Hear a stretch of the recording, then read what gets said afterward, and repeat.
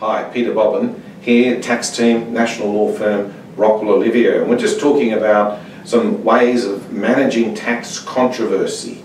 Here, the one I wanted to raise with you is the objection. The importance of getting objections to tax assessments in. What we're looking at is where the tax office has undertaken a review of any form and they've come out with an assessment.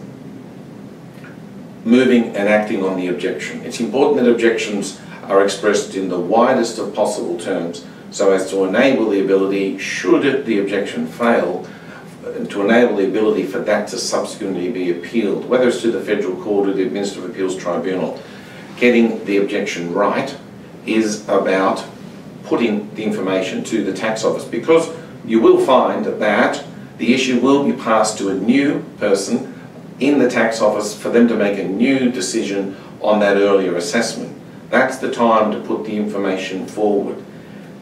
Getting as much of the information right, correct, into the objection, but importantly getting it in on time, but expressing it in a way which can keep open those appeal rights.